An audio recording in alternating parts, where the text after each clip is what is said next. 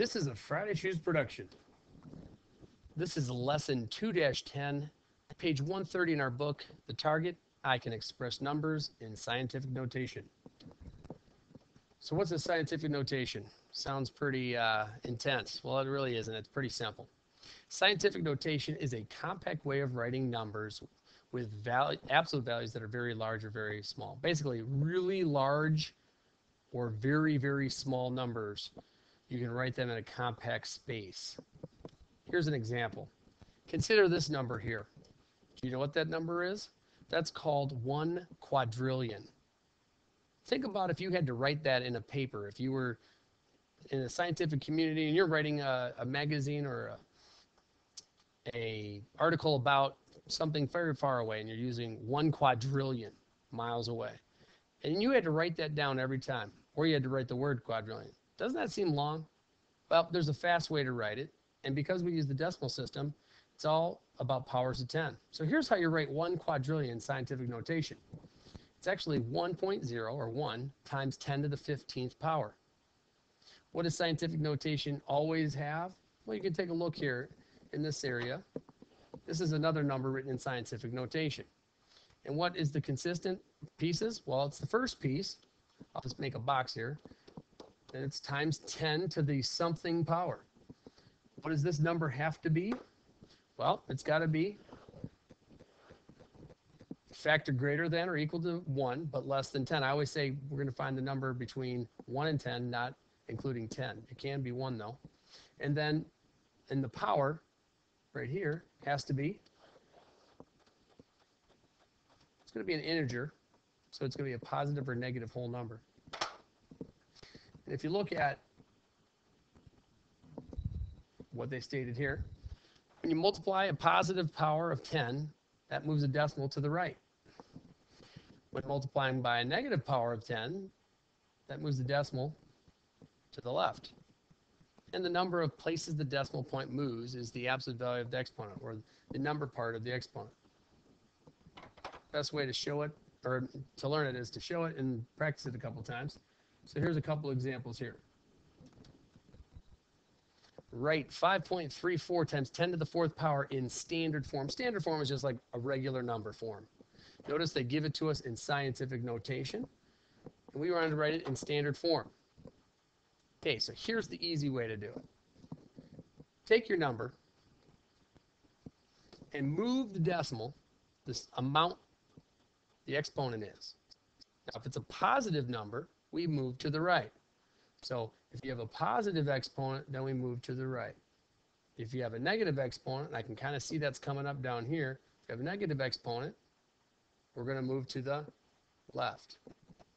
So we take the decimal in our 5.34 and we move it literally 4 spots. And you kind of see what they did here. They show you 4 spots. They moved it, and there it is. They put that dot on the end. Notice some spaces get filled in there, because we had, I'll do another way of showing it here. 5.3, move it at 4 spots. 1, 2, 3, 4. There's our new decimal. It's been moved. We got to fill in with zeros. So the answer is 53,400. Again, the decimal point moves 4 places to the right. The exponent tells you which way to move. Let's look at that second one. I'm sorry. Here we are, 3.27 times 10 to the negative 3rd in standard form. Again, let's write it as a regular number. So we take our 3.27 and we move it 3 spots to the left now because it's a negative exponent. That's 1, 2, 3. There's our new dot. Get rid of it here. Fill in with zeros, and there's our answer. 0.00327. So you can see when it's a positive exponent, you're going to end up with a number greater than 1. When it's a negative exponent, you're going to end up with a number less than 1. You try a couple here. Try these 3. Come on back. See how you did. Write each number in standard form. All right. So I've got 7.42 times 10 to the 5th power. 10 to the 5th power. That means I'm going to take my decimal and move it 5 spots to the right. So 7.42, 1, 2, 3, 4, 5. Add in your zeros, get rid of your dot there and put it over here because you moved it. And there you go. Move back, put in your commas where you need to. 742,000. So that number right there is actually 742,000. How about the second one here? Now I got a negative exponent. That means I'm going to move the decimal to the left 2 spots. So I have 6.1. I move it 2 spots to the left, and I fill in with a 0. So our answer to that is 0.061, 61 thousandths. And our last one, let's move our decimal 2 spots to the right. So we've got 1, 2, I'll do it right there in the number. So we'll end up with 371.4. Notice it stayed inside of this number, so we don't have to fill in with any zeros. There's the answer. Again, that's taking a scientific notation number and changing it to standard form. What about the reverse of that? Taking a standard form number and writing it in scientific notation. Well, to do that, follow these steps. Number 1, move the decimal point to the right of the first non-zero digit. Then 2, count the number of places you move the decimal point. And then, of course, find the power of 10, and that means will it be a negative or a positive number? Where did we move it? How many spaces did we move it? So let me show you through the example number 3 here. Write 3,725,000 in scientific notation. All right, step 1. Let's take our 3725000 and take our decimal and move it to the right of the first non-zero digit. I will tell you right now, all you're going to do is work your way over until you have a number that is less than 10 and greater than 1 or equal to 1. Now, the way they say it is move the decimal point to the right of the first non-zero number. There it is. There's the first non-zero number. Here's the first non-zero number, so to the right of it. Next thing you do is you drop off these numbers, these zeros. You don't need them. So all you need is the 3.72 and 5. Then you write down your times 10 number, and then ask yourself, how many spaces did you move it? We got 1, 2, 3, 4, 5, 6. I got 6 spaces. And the number itself is greater than 1, so it's a positive 6. If it was less than 1, it would be a negative 6. But in this case, it's a positive 6. There it is. Notice the first part is a number between 1 and 10, and our exponent is a positive or negative integer. Let's go on to number 4 here. Write 0.000316 in scientific notation. All right, let's move the decimal.